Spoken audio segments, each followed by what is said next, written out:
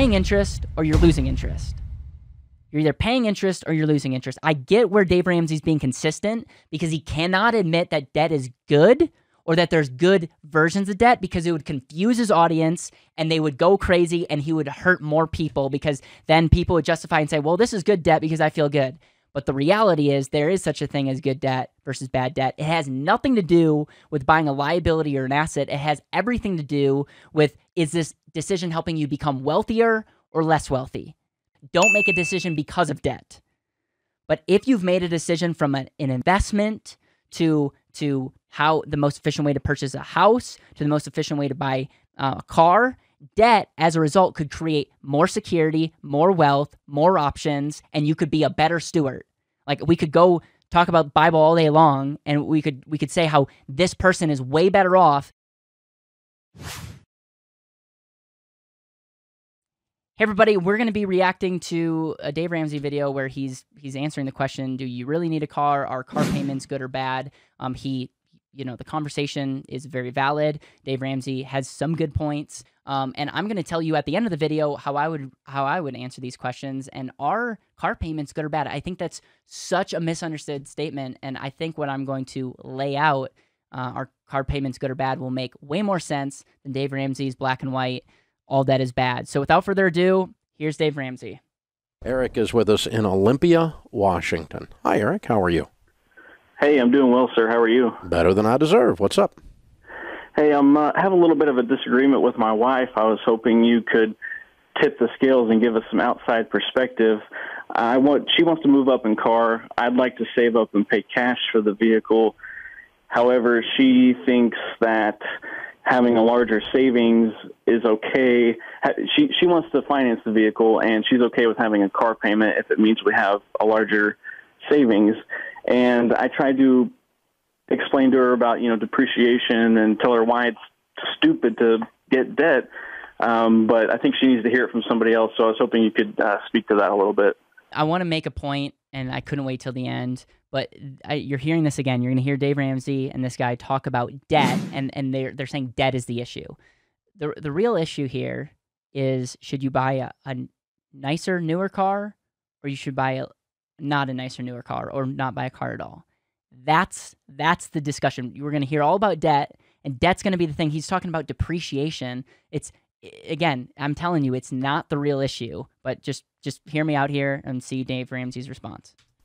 The thing I've noticed after 30 years of doing this is that different classes of people, regardless of race, different socioeconomic rungs on the ladder, do different stupid things.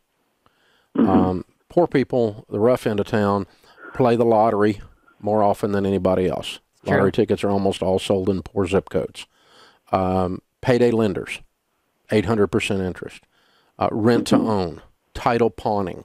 You don't see these places in the rich end of town. You know why? Because rich people don't do them. That's how they got rich. Okay?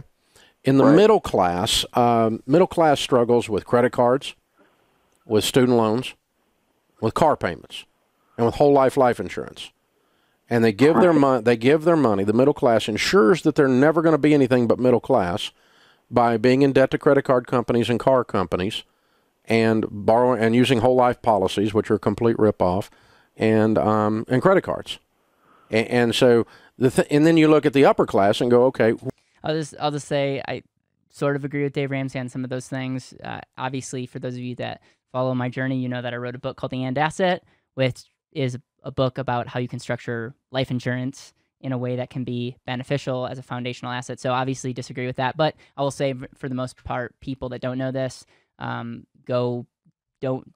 better off using life insurance and credit cards and consumerism. So agree, but just wanted to point that out. What do? Well, we want to mimic that because 90% of millionaires in America started with nothing and became millionaires. They didn't inherit their money. They're not crooks, and they're not professional athletes. They're regular people. They just did things different. So what do? When I'm interviewing people on the Millionaire Theme Hour, for example, I ask them, how many new cars have you bought before you were a millionaire?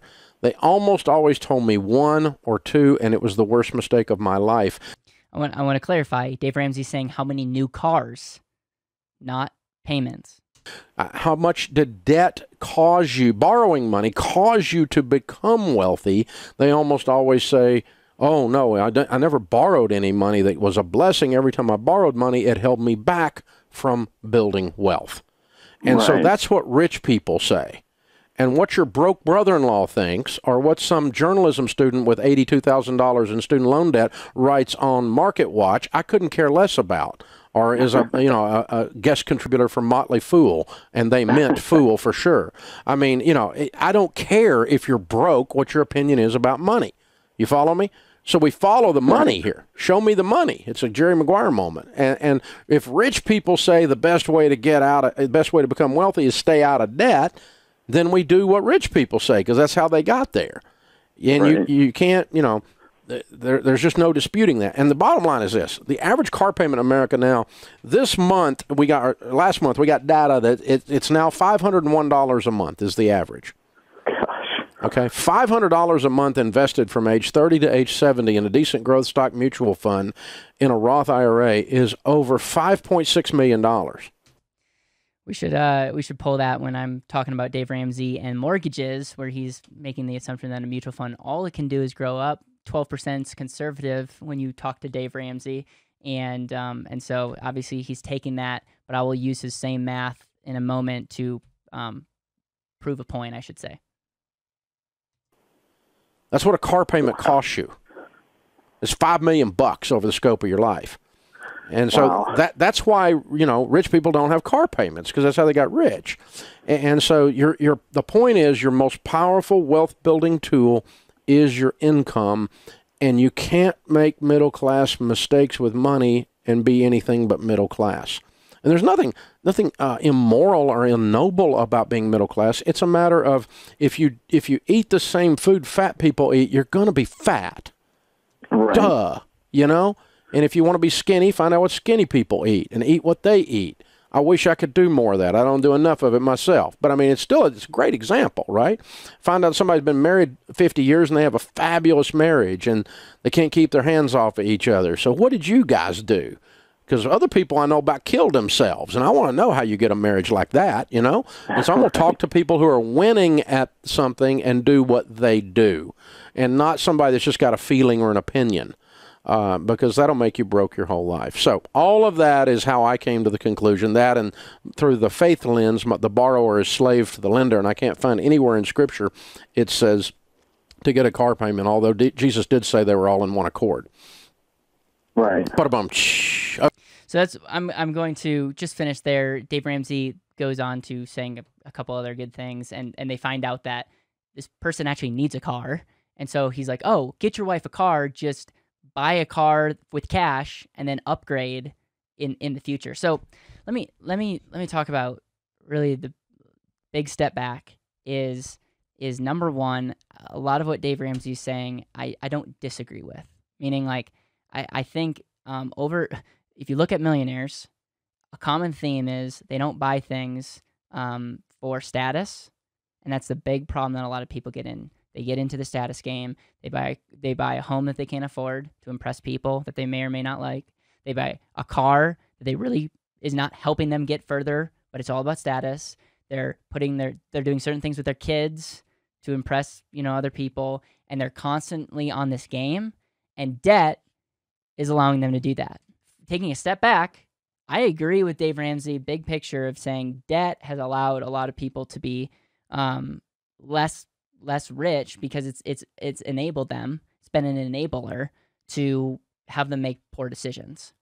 But then you got to be really careful, because then he almost speaks down, and he talks about interest being bad, and it would be a $5 million mistake. And if you use the same logic, he's contradicting himself. For instance, this is the advice I would give. Okay, number one, when you're looking for a car, number one decision is what car should you buy. Now, I'm totally cool by saying you don't buy a car if you don't have cash to pay for it. I'm totally cool with that statement. Don't buy a car if you don't have cash with it. I mean, I would ask you why you're making that statement, but I think that's a conservative way to say. So then if you make that decision, and we're based on the same car, and Dave Ramsey saying pay cash for that, I would say it depends.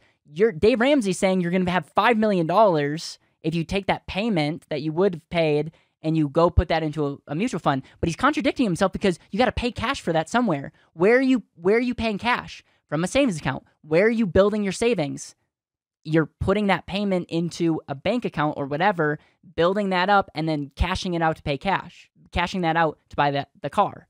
So in a sense, you're saying don't have a payment, but everyone has a payment. You're either making a payment to yourself and putting it into a savings account or into a mutual fund, or you're making a payment to the bank. So the question is, if you're sitting on cash, in this example, this person was sitting on $7,000, but if you're sitting on 10, 15, 20, the question is, and you already made the decision on the car, if debt enables you to buy a car that you can't afford, it's bad. It's not a good thing. But I'm debt is a tool. It's either good or bad. It's usually what's in the heart. So if you decide to get a car, the next question is, what is the most efficient way? What is going to help you live more intentional? What's going to put you more in control of that decision? And step number one is paying cash. Let's look at the pros. You don't have any interest. Awesome. You take that money, you pay cash, you have a car, you don't have money over here. Taking Dave Ramsey's advice at 12%, now you don't have that 12% mutual funds earning for you, but you have a car. You don't have to pay any interest. Person B is saying, listen, I'm going to go and get a car loan for less than 2% at a credit union, and I'm going to buy that same car, and I'm going to sit on this cash either for opportunities. I'm going to invest this in 12%, which, by the way, the math would crush Dave Ramsey because I'm taking someone else's money and paying 2%, and I'm earning. So I guess the theme here is you're either paying interest or you're losing interest.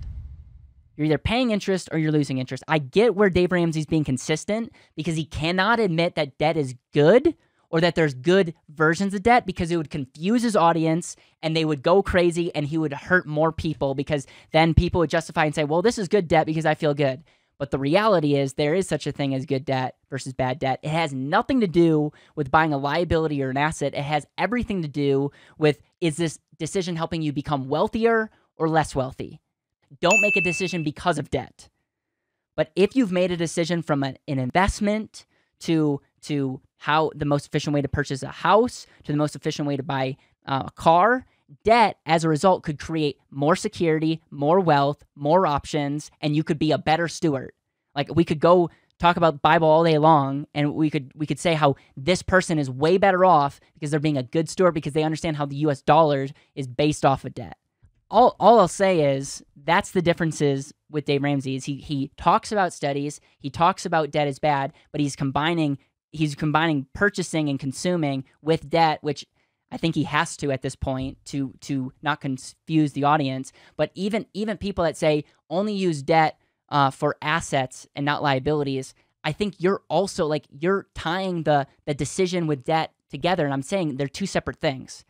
Make a decision, number one, have a framework, can you afford this or not? And then when you make that decision, then reverse engineer what's the most efficient way. And Dave Ramsey speaks out of both sides of his mouth because he says 12% mutual funds, don't go into debt, and he's essentially going to cost you millions of dollars if you follow his advice.